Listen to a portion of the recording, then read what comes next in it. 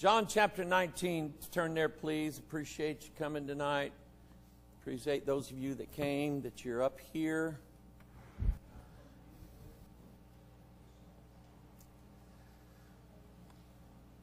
A lot of folks to pray for, and a lot of things to keep in mind.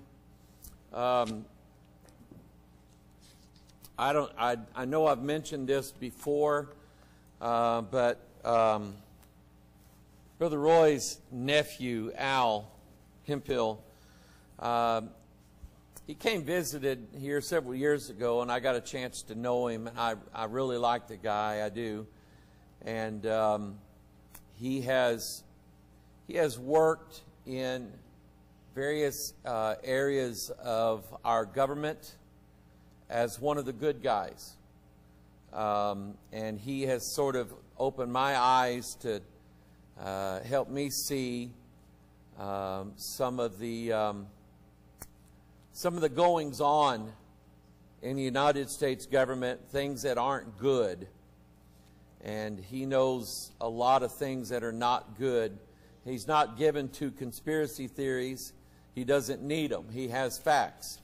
And some things that he shared with me was, number one, a lot of people in the, especially the Department of Justice, very liberal, leftist-leaning people in the Department of Justice. And that's a shame, because we know by experience that left-leaning judges, left-leaning prosecutors, they do not administer justice the way justice needs to be administered in this country.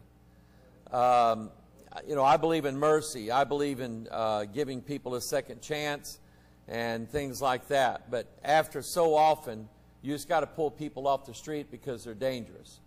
And liberals don't understand that, and I don't know that it's necessarily a concerted effort to destroy the entire nation, but that is the direction that it's going.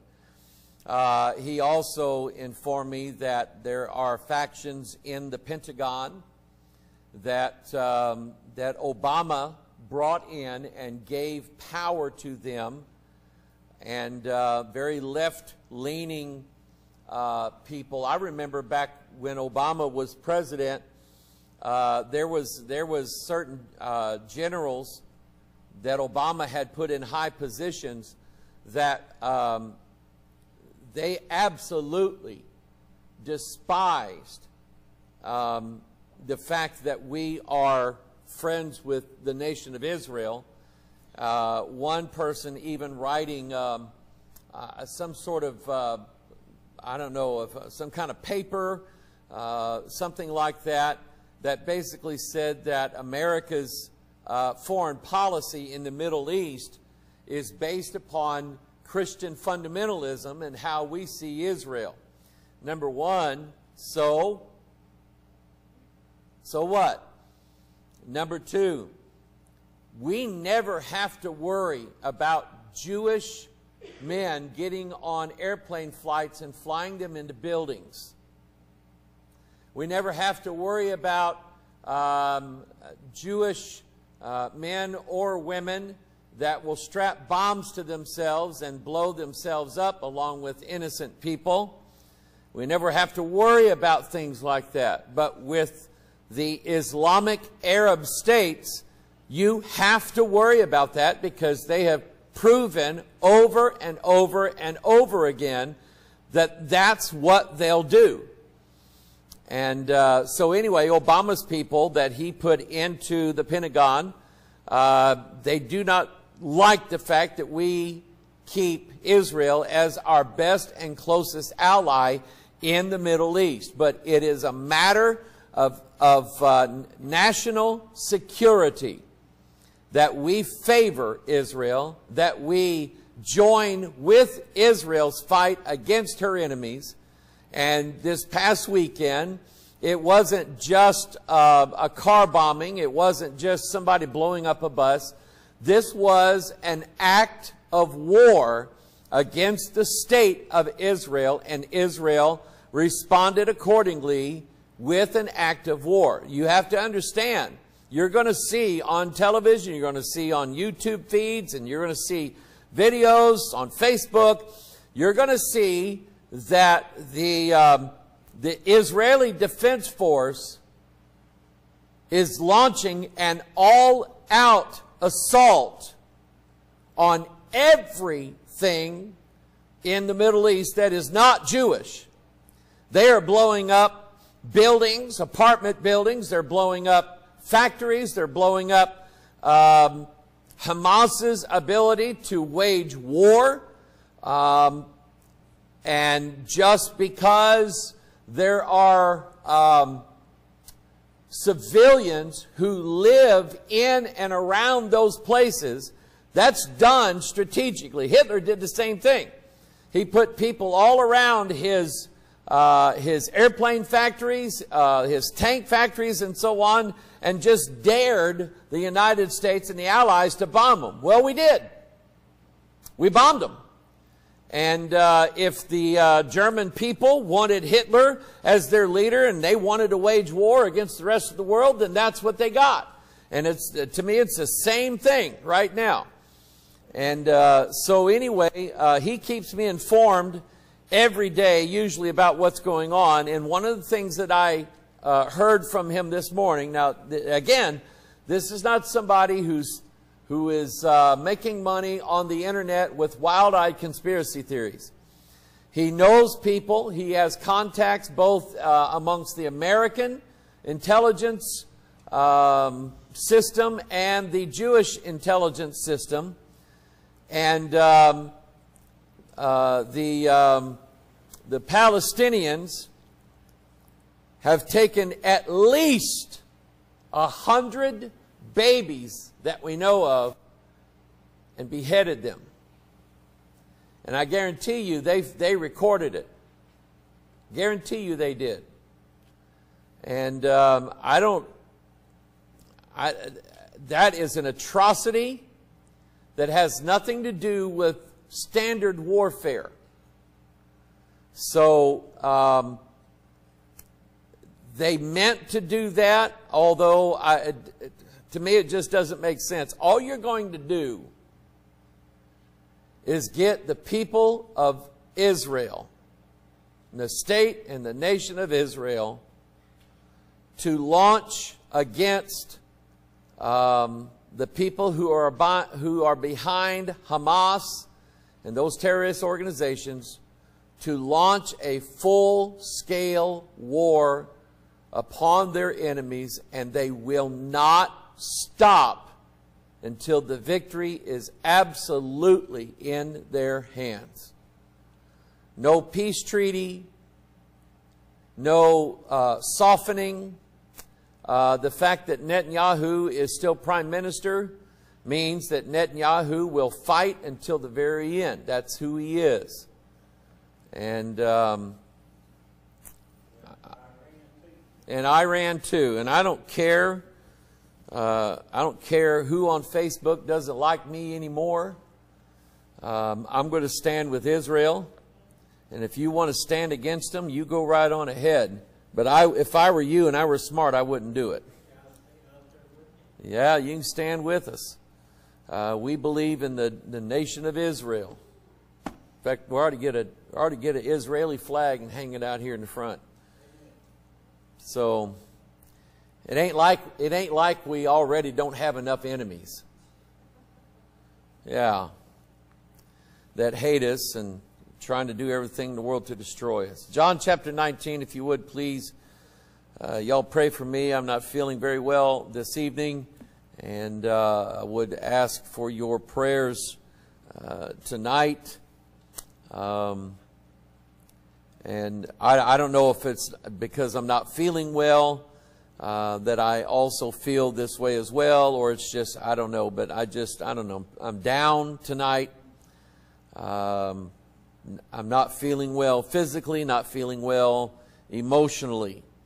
And so if you would just pray for me tonight. John chapter 19, the crucifixion of Jesus Christ. We looked at the the crown of thorns that Jesus wore and study some things of that. And I may hit one more thing before we move on. But let's go to the Lord in prayer, and let's ask God where to go tonight with His Word. Father, we do love You, and I thank You, dear God, for all of those that You've gathered into this room. And Father, I pray, dear God, that You would stir up the hearts of Your people, Lord. Lord, who don't see the value of gathering together and hearing Your Word and having Your Word taught, having Your Word preached. Lord, there is great value of learning more and more from what is in this sacred book. Father, I'm not done studying it out. I haven't learned everything that I need to learn from this book. I still have a lot to go. And so, Lord, it is a joy for me to open up its pages, to read it, to study it, to know it, to memorize it. And I pray, Heavenly Father, God, that you would stir up Your people, Lord, that they would have a desire to want to gather together with us, join us as we study Your Word, both here and, Father, the people online. I pray, God, that You would open up our eyes and our ears and give us, Father, Lord, some wonderful things, Lord, that we can both rejoice in ourselves, and then we can be glad to share with other people who need to hear it. Father, I pray, Lord, that You would, again, Lord, just open up our eyes and our ears and our hearts tonight as we study Your Word. Father, we pray, Lord, for the people of Israel. We pray for Prime Minister Netanyahu. We pray, dear God, for the soldiers. We pray for all of those who stand ready to defend their land against all of their enemies. And I pray, Heavenly Father, Lord, that even, God, that if necessary, Father, that You would bring tremendous defeat upon the people of Israel to cause them to cry out unto You, God, to be their Savior. Nothing is more important than that. And I know, Lord, that it's in Your Word. I know, Father, that it is in the pages of this book. It's prophesied. It is going to happen. And Father, whatever You have to do to open the eyes of the people of Israel, Father, would You do that? Bless and honor Your Word tonight, we pray in Jesus' name. And all of God's people said, amen. One thing I do want you to do before we get too far into John 19, turn to 2 Corinthians 12. And I just want to touch on this crown of thorns that Jesus wears to the cross, and what Paul was referring to when he mentioned his thorn in his flesh and why it wouldn't go away when he prayed. In 2 Corinthians 12, let's go ahead and read in verse 1, and we'll move our way down. It is not expedient for me, doubtless, to glory. If you understand a little bit about Paul and his life, before he was called by Christ on the road to Damascus, Paul was gung-ho all the way about going to Damascus, finding Christians there, bringing them back to Jerusalem so that they could be tried, convicted, and hanged or stoned for believing in Jesus Christ. Paul, the Bible says, Saul was breathing out threats and murders against the disciples of the Lord. And so Paul was a very, very arrogant man and a zealot concerning the Jewish law, the Jewish ways, and so on. And so he says, it is not expedient for me, doubtless, to glory. I will come to visions and revelations of the Lord. I knew a man in Christ above 14 years ago, whether in the body I cannot tell, or whether out of the body I cannot tell. God knoweth, such a one caught up to the third heaven. So this person that Paul's referring to rose up above the upper atmosphere. He rose up then above the universe, as high and as far out as the edges of the universe. I don't mean the edges of the solar system or the edge of the galaxy that we're in, or the edge of whatever cluster we're in. I'm talking about the edge of space that we can't even, we have no idea where it is. Then to the third heaven where God himself is. And he says in verse 3, and I knew such a man, whether in the body or out of the body, I cannot tell, God knoweth, how that he was caught up into paradise and heard unspeakable words, which it is not lawful for a man to utter. He heard such glorious things that men cannot even utter those words that he heard. Verse 5, of such a one will I glory, yet of myself I will not glory, but in mine infirmities. For though I would desire to glory, I shall not be a fool, for I will say the truth. But now I forbear, lest any man should think of me above that which he seeth me to be, or that he heareth of me. You know, if Kenneth Copeland and Creflo Dollar and Joyce Myers and all of these other wackos would have this same attitude in their heart, they wouldn't be such bad people. But you hear them constantly boasting about how they can do this and how they can do that, and how they can speak in tongues, and about how they can heal people, and how disease never takes any hold on them. Kenneth Copeland actually boasted that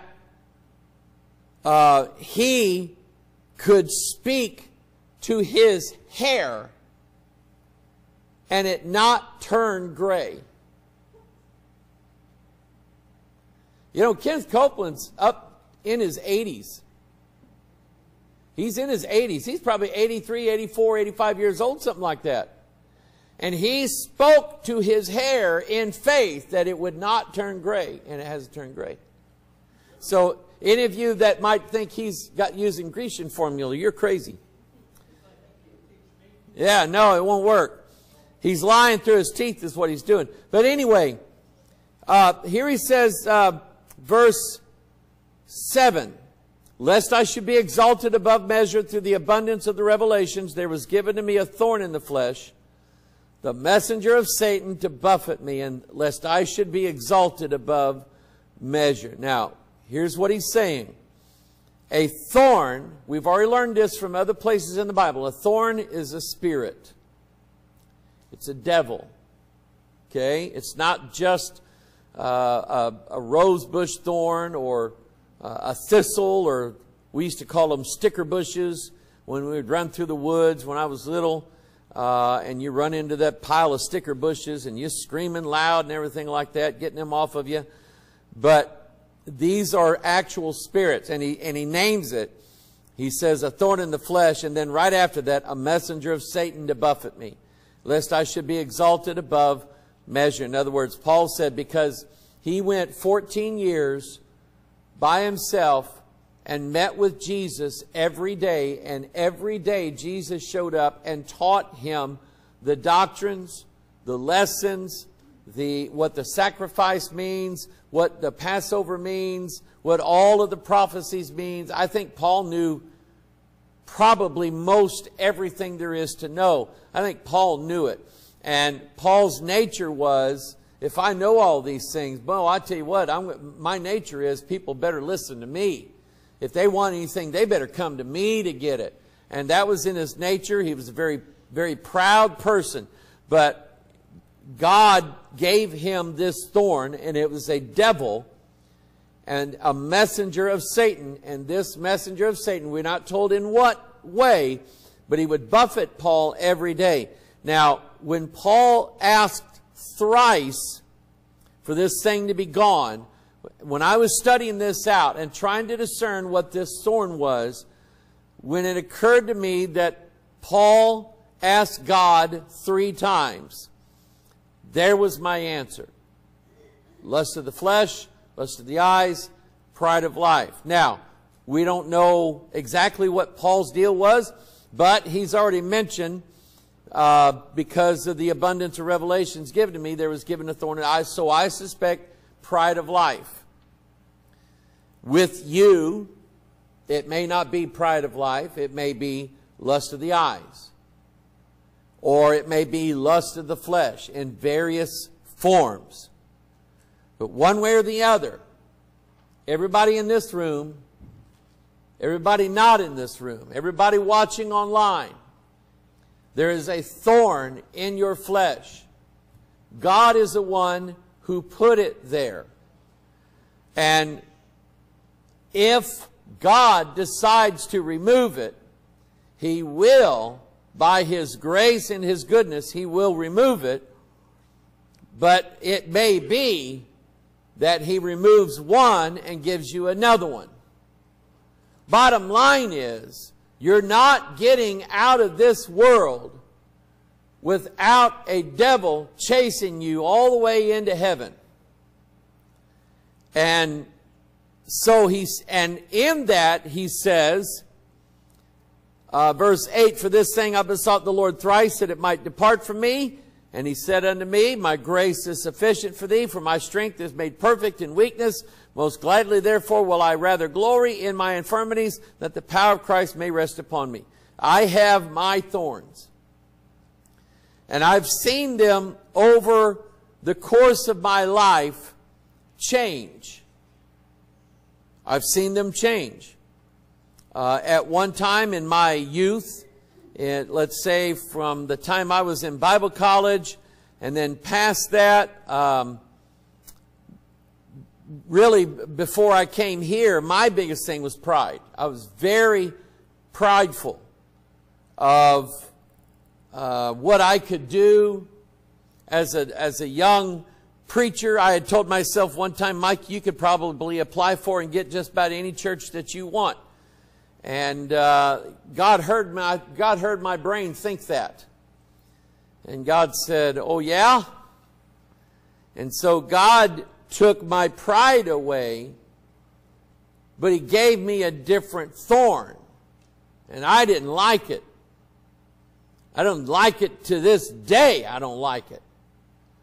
But God gave it to me. Now, upon my death, the power of those thorns will diminish and go away, because Christ bore that crown of thorns upon His head, so that when He died, their power dies with it. When I die, and if I die in Christ, which I have every reason to believe I will, then the power of those thorns will cease in me, and I will never, ever, ever have to deal with those ever again. And I'll be thanking God for eternity that I don't have to deal with those anymore. For eternity, I'll be praising God, not having to deal with this. Now, so you can probably look at your life right now and see what your thorn is. Maybe it's something related to lust of the flesh. And that doesn't always have to do with something that's dirty or lascivious or fornication or anything like that. You can want, at one time I wanted acceptance. I wanted everybody to accept me and everybody to like me and everybody to think that I was really something. Okay, that was a lust in my flesh. Lust of the eyes. We talk about lust of the eyes and you know, talk about how people see things on the internet or look at things on the internet that they shouldn't look at. That doesn't always have to do with something filthy or something lascivious.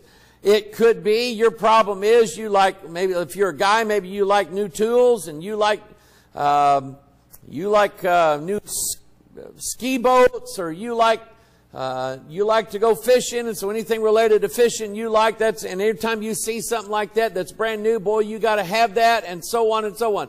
And that is a a lust that you have with your eyes. You look at those, you go to Bass Pro Shop and just go, oh, I wish I had that, wish I had that, wish I had that, wish I had that.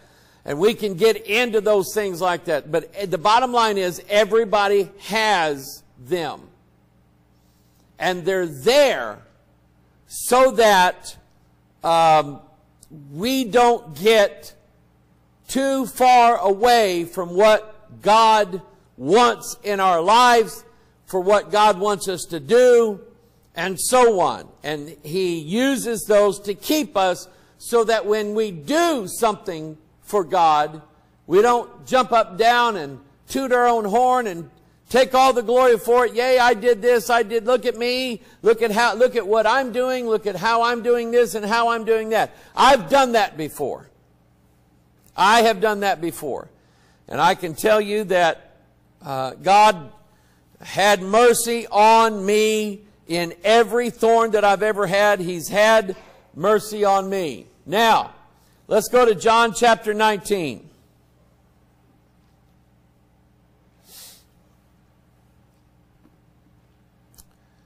John chapter 19.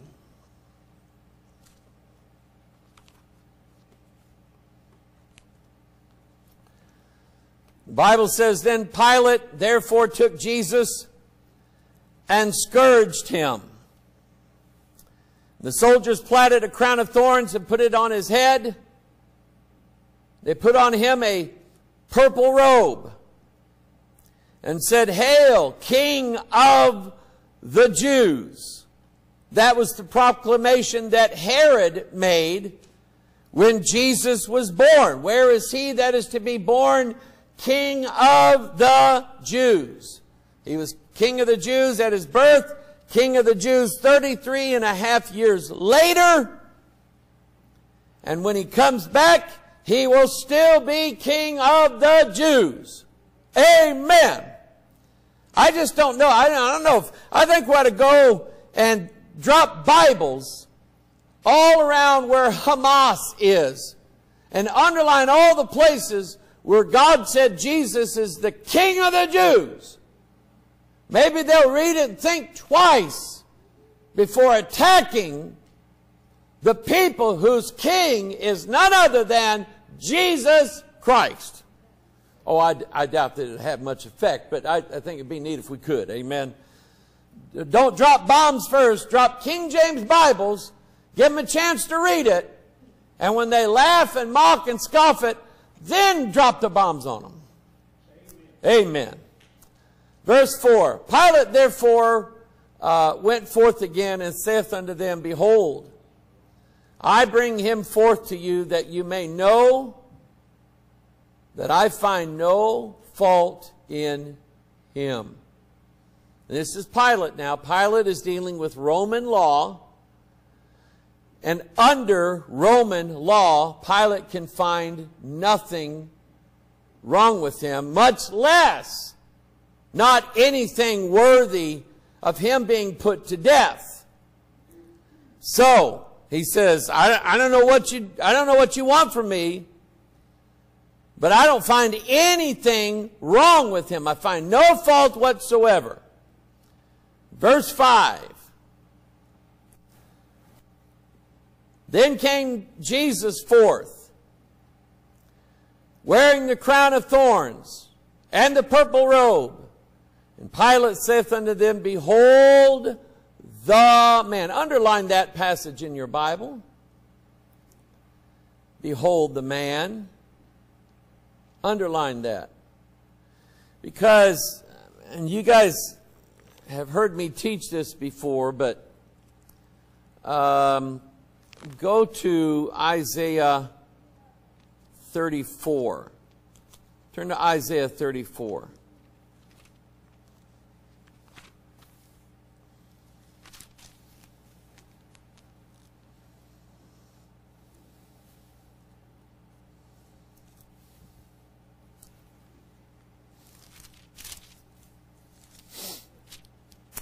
In Isaiah 34, here it is. I found it in my Bible. Let's see here. Let's pick it up in verse 7, because it's going to mention unicorns, and we have to ask ourselves, is unicorns real? Are there really unicorns? And if you are of the opinion that the Bible is using a metaphor language or mythological language, or the Bible is dealing in make-believe, and so it says unicorns, but it doesn't really mean unicorns, then you need to change your attitude, you need to change your outlook, you need to change your theology, because if God said unicorns, boom, unicorns. And he said, and the unicorns shall come down with them, and the bullocks with the bulls, and their land shall be soaked with blood, and their dust made fat with fatness. For it is the day of the Lord's vengeance, and the year of recompenses for the controversy of Zion. And he said, the streams thereof shall be turned into pitch. What is pitch? Huh? It's tar. So the streams, and now think about it. The streams are going to start issuing forth oil. That ought to be good, right?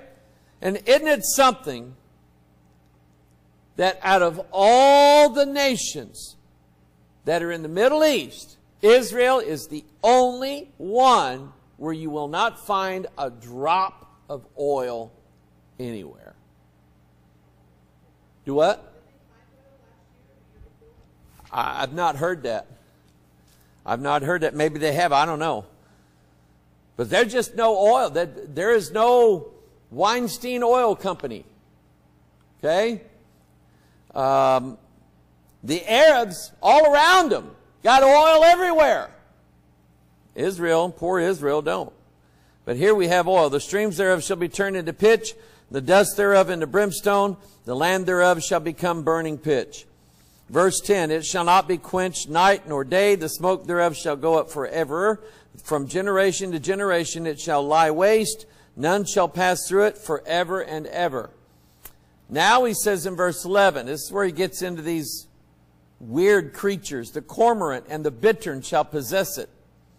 The owl also and the raven shall dwell in it, and he shall stretch upon it, out upon it the line of confusion and the stones of emptiness. And they shall call the nobles thereof to the kingdom, but none shall be there.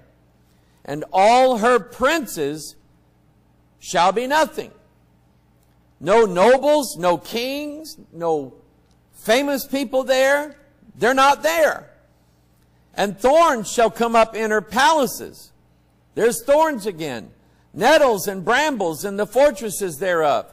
And it shall be an habitation of dragons and a court for owls. So we've got owls.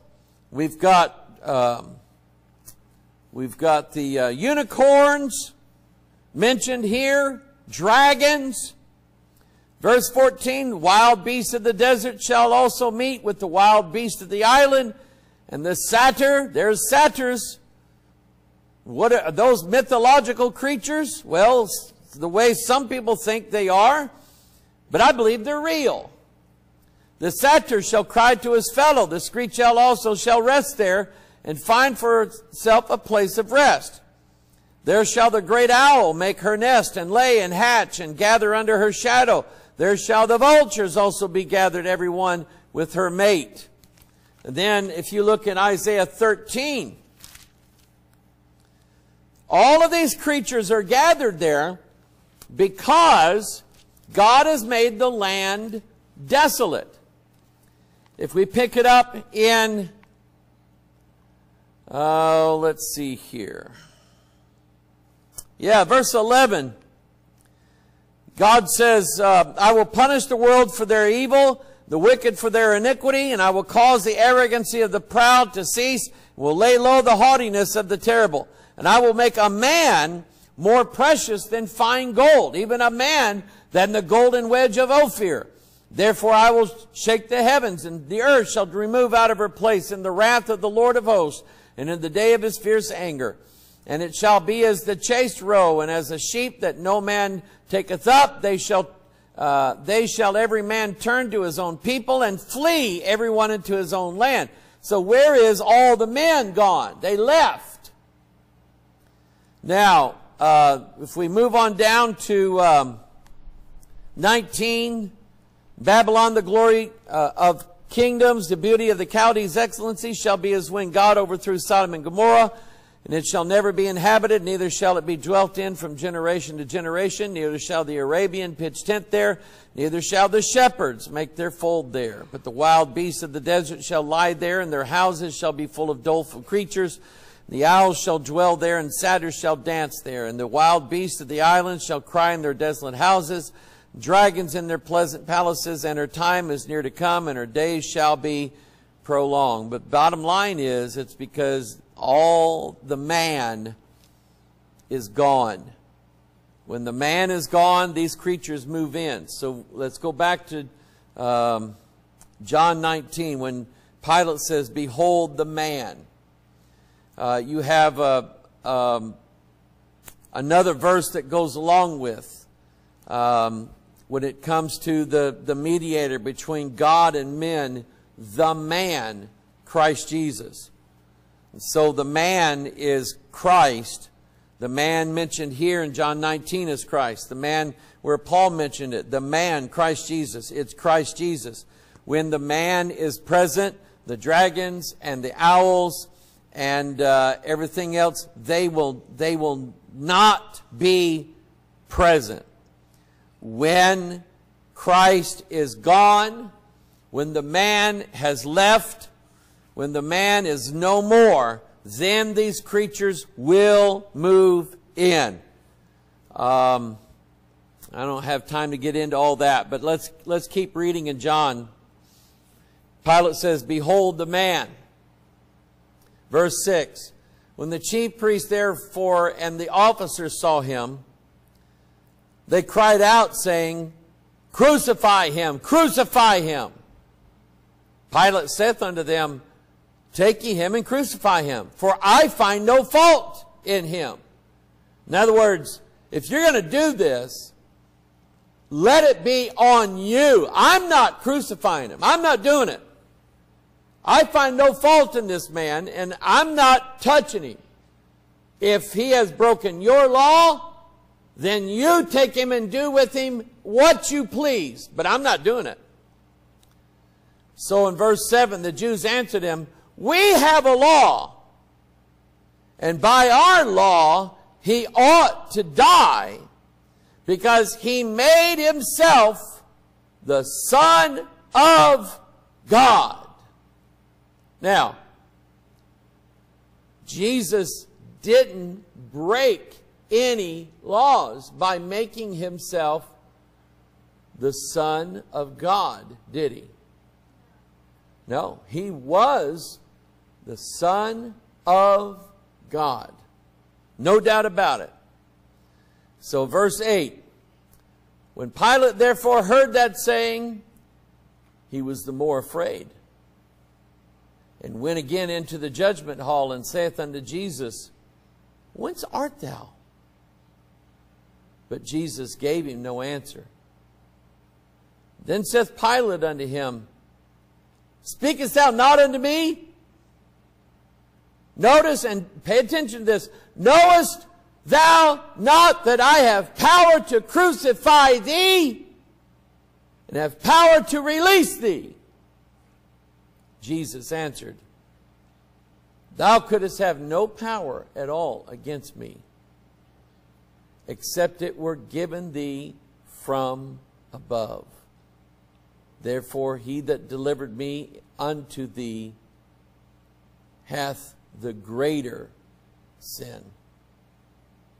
Jesus basically saying to Pilate, Pilate's going, don't you know how much power I've got over you? Pilate, the only power that you have over me is what power God has given you over me. Other than that, you don't have any power over me. You don't have the power to kill me. You don't have the power to not kill me. You have no power whatsoever except what God has given you. And people, I want you to understand something. This will help you maybe in days to come.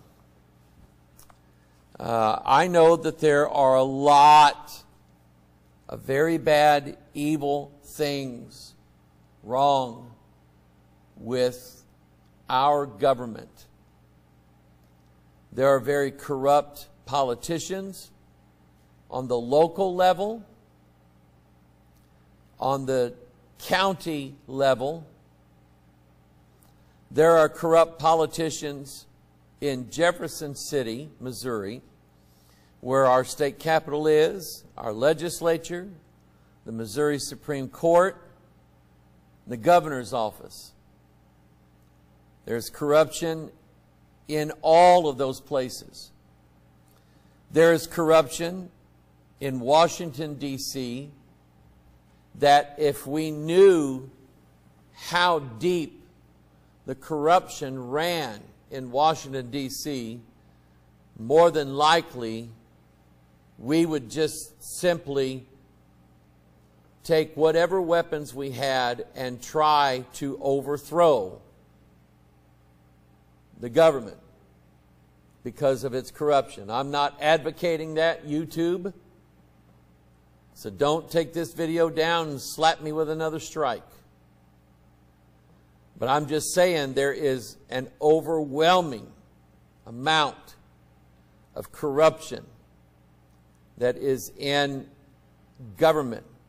Who remembers, Sister Betty, you remember in Kansas City back in 1981, it was at a hotel, a Hyatt Regency hotel in Kansas City, and they had these big dance parties, and the walkways that people were on collapsed and killed like over 100 people.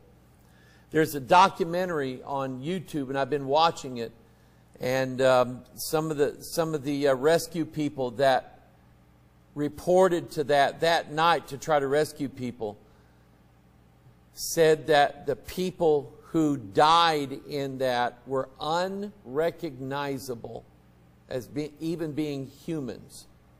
That's how bad they were smashed. And what they determined is that it could have been avoided. But because there was corruption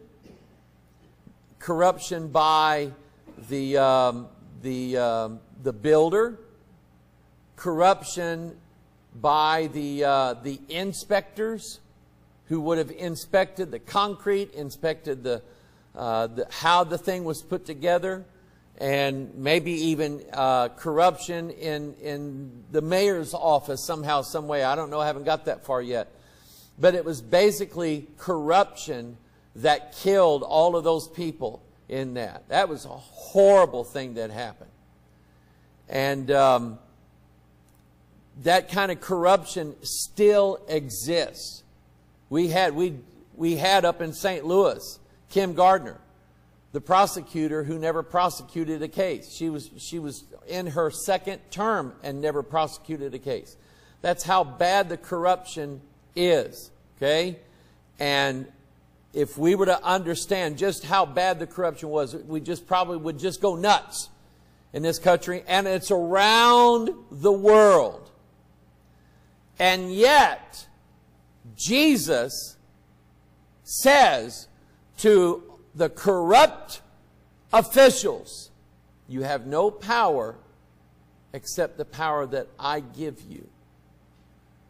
Knowing they corrupt and knowing that they had to trump up charges and bring in false witnesses against Jesus in order for all of this to take place. Thou couldst have no power at all against me except it were given thee from above. Therefore he that delivered me unto thee hath the greater sin. And from thenceforth Pilate sought to release him. But the Jews cried out, saying, If thou let this man go, thou art not Caesar's friend. And whosoever maketh himself a king speaketh against Caesar.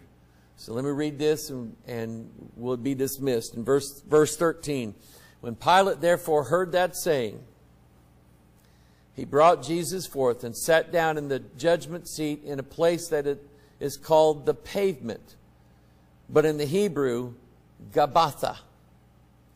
And it's called the Court of the Pavement. And it was a place of judgment where everybody would gather. Pilate would hear the case, and then he would rule upon it.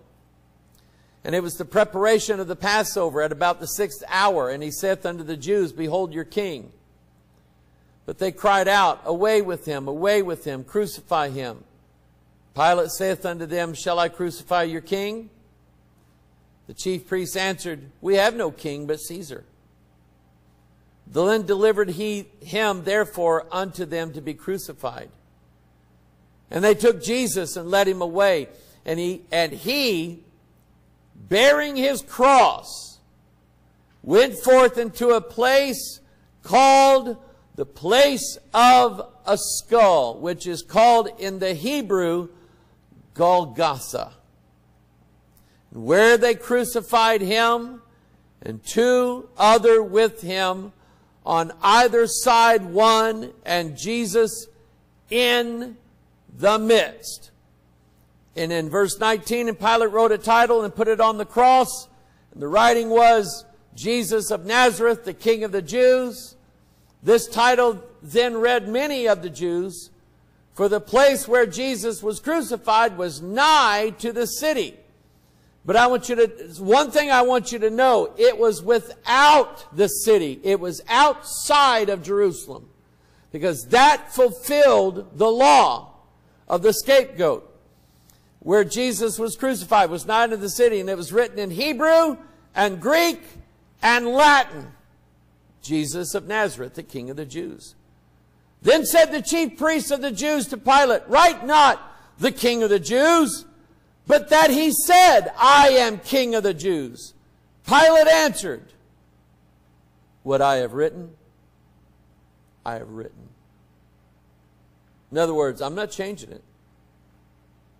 You can be mad at me all you want to, but I'm not writing that we're accusing him of being King of the Jews. I think the Holy Ghost had Pilate write down these words to his man who was going to carve this into a plate.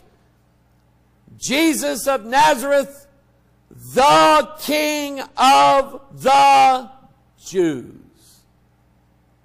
And in all four Gospels, you have variances about what they say, but all four of them say, the King of the Jews. And so for all of you online, quote unquote, Bible experts, who think you know more than anybody else, who think that because you've read some conspiracy theories by certain people, and you've fallen into it, that you know more than anybody else, and that God hates the Jews now. He's angry with them all the time, and He's going to kill them, and they're the ones responsible for all the evil things that have happened. In fact, they say the Jews were responsible for 9/11. And anything that goes on in this country, they like to pin on some Jewish conspiracy somewhere. But I'm here to tell you that God still says that Jesus is the King of the Jews. And one of these days, He's going to prove it. He's going to prove it.